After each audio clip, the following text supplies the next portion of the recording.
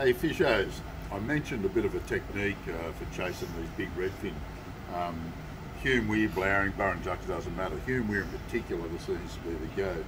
A better fisherman than I came up with this technique. I'm just sort of letting you know what the technique is, and it's really successful. Getting a lot of them. First of all, which is most of us use anyway, 7 foot, 1 to 3, 2 to 4 kilo rod. Bit of 6 pound braid, 8 pound max, don't need to go any heavier than that. But the technique being, when we cast our soft plastic or our vibe out, cast out as far as you can once you've found the school of fish, let it sit on the bottom. A couple of jigs just to get it jump off the bottom, let it sit again for a couple of seconds, just lift it and wind like crazy for about 10 or 15 feet, let it sit on the bottom again.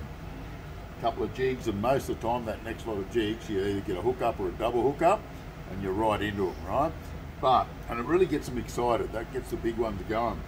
If you don't on that second wind, do it again and keep going, wind as fast as you can, burn it in for about 10 or 15 feet, let it sit on the bottom again.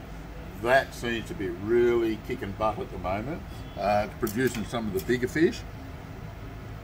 The rigs that we use for all this technique, big soft plastic, well I say big, 3 to 4 inch on the bottom, little 2-inch dropper off it, and this is where the double hookup scenario comes from. That's got a jig head on it, this one hasn't. If you put a jig head on that, it'll just get tangled all the time, so don't put a jig head on it. With a 3-way swivel, does the job perfectly. You can also use a vibe, don't necessarily have to use a soft plastic. A vibe seems to work just as good. We're having a lot of success doing that. So give that a bit of a shot. I think you'll be pleasantly surprised. And look, good luck, get down the Hume weir, get stuck into them. They're a little bit patchy over the last couple of days, but once you find that school, absolutely go crazy. You'll pick up the odd yellow doing that sort of thing too, maybe a cod, but the redfin's what we're after because they're 30, 35, 36 centimetre stuff.